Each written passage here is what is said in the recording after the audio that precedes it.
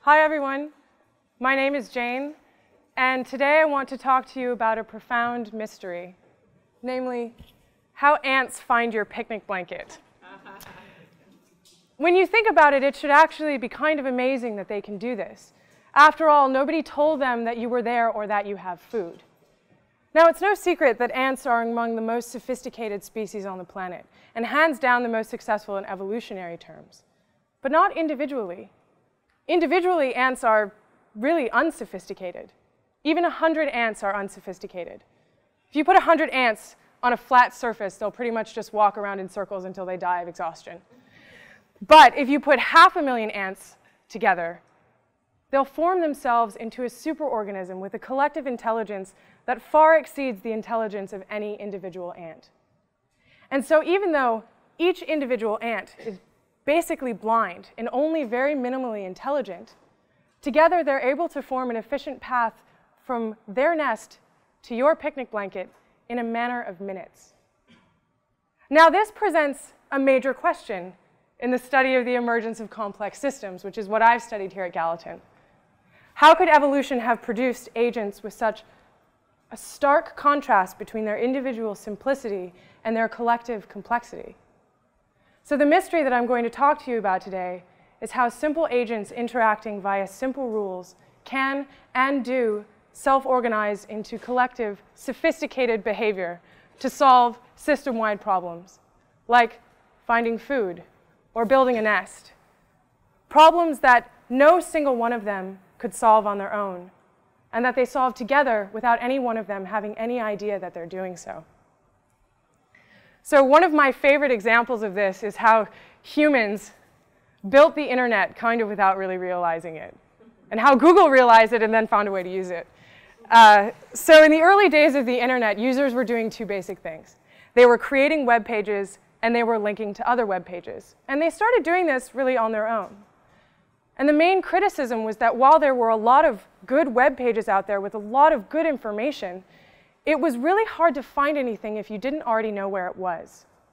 And so Google's major insight was that it could use the bottom-up linking behavior that was already happening to rank web pages. So when you searched for something on Google, whatever page on that topic had the most other pages linking to it showed up as the top result. So no one at Google decides what the top result is going to be, any more than any individual user gets to decide what the top result is going to be. Yet collectively, all users do decide what the top result is going to be. Now, as the internet has matured, Google's algorithm has started to take more things into account. Things like an individual user's GPS data or their past search histories. And so what shows up as the top result for any individual becomes a more complex problem. And Google also did more than just uncover these networks of connections. It also started to really influence how those connections grew and changed. So when a page shows up as the top result on Google, the more likely other pages are to link to it. And so this really interesting dynamic emerges between the bottom-up linking behavior and the top-down ranking behavior. So we see an interplay like this in the top-down and the bottom-up in the human brain, too. There are something like 10 trillion neurons in the average human brain.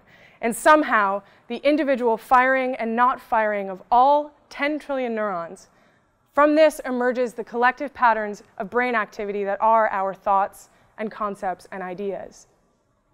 And these patterns, in turn, influence the firing of individual neurons.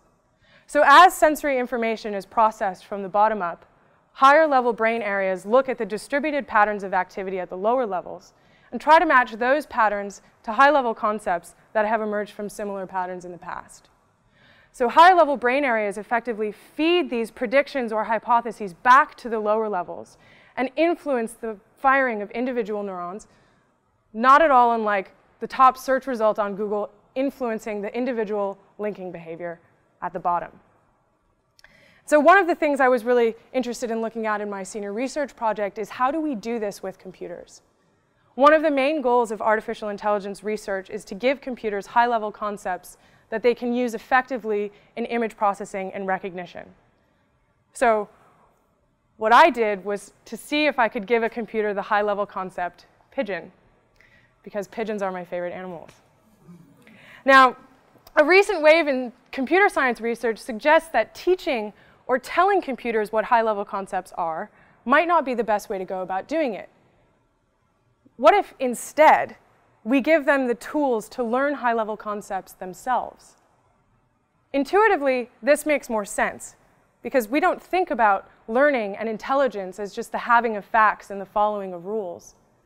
We think about intelligence and learning largely as the ability to think abstractly and to make analogies and problem solve and reason about new situations. Since the brain is an obvious example of a system that does this already, and since those capabilities emerge from the simple behavior of relatively simple neurons, researchers have started building programs that are literally called artificial neural networks. They're networks of individual, interconnected, simple units that compute simple functions on data. So these programs use the distributed parallel processing of these simple units to find complex features in data.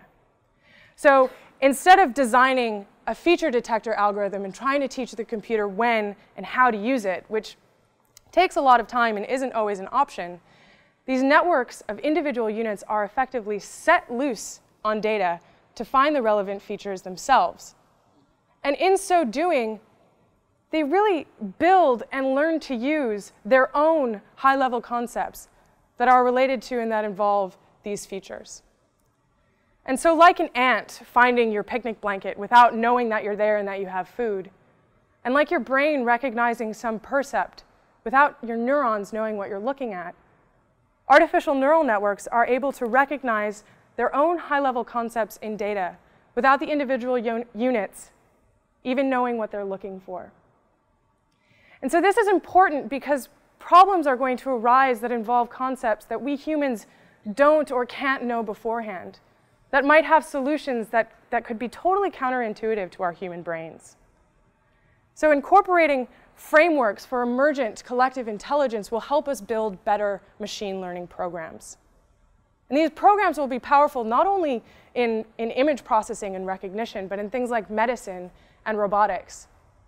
So I can imagine using a machine learning program to detect and perhaps even develop treatments for unknown medical conditions. And I can imagine building algorithms for autonomous robots to search disaster sites for victims. Understanding how collective intelligence emerges from simple agents in nature has led to major advances in artificial intelligence research. But what can it tell us about humans? Could we start to think about economics and politics and cities and neighborhoods as collective behavior that we all contribute to and engage in? Most social science study focuses on how top-down power dynamics influence our behavior. They talk about how market prices influence our individual buying and selling habits, how policies guide our behavior, how the job opportunities or the feel of a city or a neighborhood make us want to move there. But what about our role in that? Can we start thinking about these phenomena as bottom-up? So can we start thinking about how our individual buying and selling habits set market prices? How our votes shape public policy? How my moving to Alphabet City contributes to the personality of that neighborhood? These are phenomena that we engage in and contribute to every single day. And in understanding how we help shape them, we're that much closer to understanding how they, in turn, shape us. Thank you.